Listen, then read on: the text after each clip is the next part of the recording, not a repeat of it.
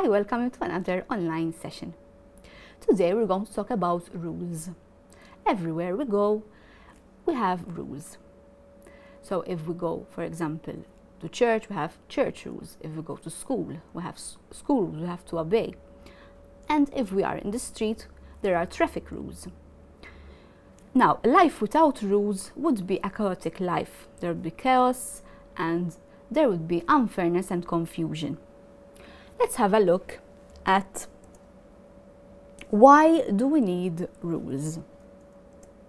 Every game has its own rules, be it a sport, a game, a board game, or any other game. People who don't stick to rules create confusion and unfairness, as I said in the beginning. Today I'm going to read a passage from the book The Story of Football. This book was written by Lloyd and illustrated by Paddy. This is a series of books from Osborne Young Reading. Football really took off in Britain. Many people think the Romans introduced it there too, but one story claims it was first played with the head of a Viking prince. The game quickly became very popular in England, too popular in fact. When matches were organized between two villages, thousands turned up to play. The aim of the game was to kick the ball from one village to the other, but matches were really just an excuse for a ferocious fight.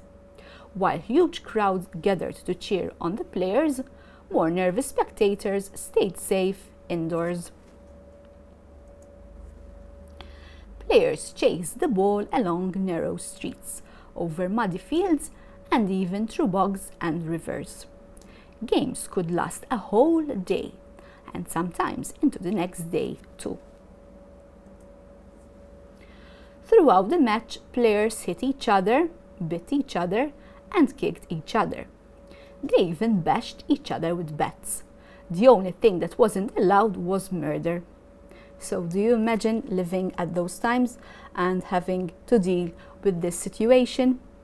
As we can see here, rules were not existent. They didn't have any rules, so people did whatever came to mind. Now, before I pass on to the questions, I would like to give you some exercises to think about. So the first slide I want to show you is about traffic signs. Not only traffic signs, but we also have other signs we find in buildings, we find in the city, and everywhere we go.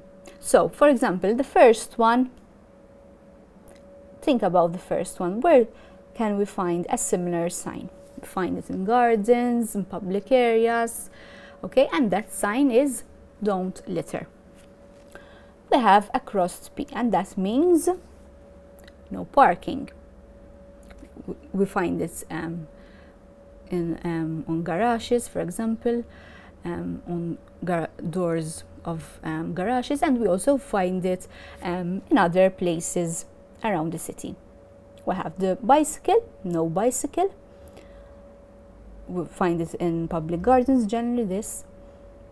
And we have someone talking, and this is crossed. That means that no speaking, for example, in a library, or no noise. Then we have this sign, which we can interpret as no feeding the animals, for example. We find it in zoos or in gardens. This is stop, so don't go beyond this area, for example. We have a cross shoe, it means we can't step, for example, on the grass. Then we have no smoking sign. This is a very common sign as well. No drinks and no food. We can find these, for example, in buildings, on buses, for example. Now, what I want from you today is to draw your own sign. Create a sign of your own. You can think, for example, about what we're living at the moment. For example, you can draw a mask, it's a symbol that we must wear our masks, for example. And there are other signs you can create. As usual, I will be waiting for your pictures. Send them to our address, which I will remind you at the end. Now, can you write the instructions of the following game? This is another exercise I would like you to do. So here we have a picture of a game. I'm sure you've recognized this game. And on the right here, I have a word phrase bank with some words and phrases you can use to describe this game. So you have to write the name of the game, the objective of the game, and the equipment needed. So what is the objective of the game? The objective is what is the game, how is the game played, and why is it played? What would you have to do in order to win? Okay, and the equipment needed. What do we need? We don't really need many things. We don't need many things over here. Then we have number of players which you can play, and game rules and how to play. Okay, these you can game rules and how to play, you can write them together. And then here we have the phrases: count aloud from 1 to 20, close your eyes well, don't cheat, find a good hiding place, stay quiet, say ready or not, here I come, and keep looking for your friends. Now, another exercise you can do is this question. So at school you are celebrating Games Day. Your teacher wants to know what is your favorite game and how to play it. Write down the instructions so you can share them with your teacher and classmates. You can also draw a picture. So you have to create your own poster about this game. And you have to describe it. You can also draw pictures. And here are some questions that can help you. So what is the name of the game? What is the game's objective, as I explained before? What do we have to do in order to win? What equipment is needed? Where is it played? How many players can play? Usually when we have a board game, for example, we have the number of players written down on the box. How does the game start and continue? What are the rules? So what do you have to do?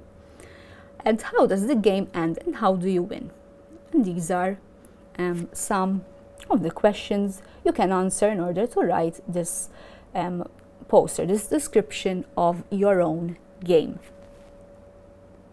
Now, let's move on to the questions about the text.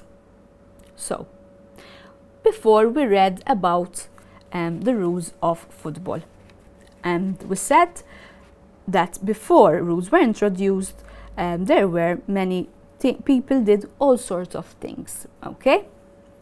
And we said, for example, people used to hit each other with bats, okay? And the only thing that wasn't allowed was murder. Okay, they chased each other. So the first question is what was allowed before the introduction of proper rules? Mention two things. Okay, how were football kits at the beginning? Okay, so at the beginning, for example, they had some sorts of kits. Now these questions I'm going to link as well to another text, which I will read in another session. So the first question for today is this: what was allowed before the introduction of proper rules? Mention two things. Now the other questions, I'm going to read them, but they're going to be a preparation for the following session, for another session. I'm going to read them so that you can have some time, maybe you can save them or copy them. How were football kits at the beginning? What was the name of the new association? What did they do for extra grip? How were the first pitches? When was the first FA Cup held?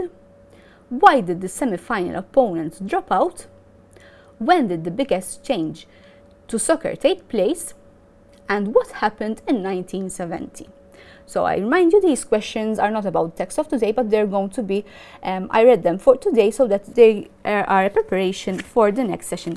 In the next session, I will be reading about we need some rules, another chapter which will introduce us to the proper rules, okay, that were introduced in this game. Okay, so that was all for today.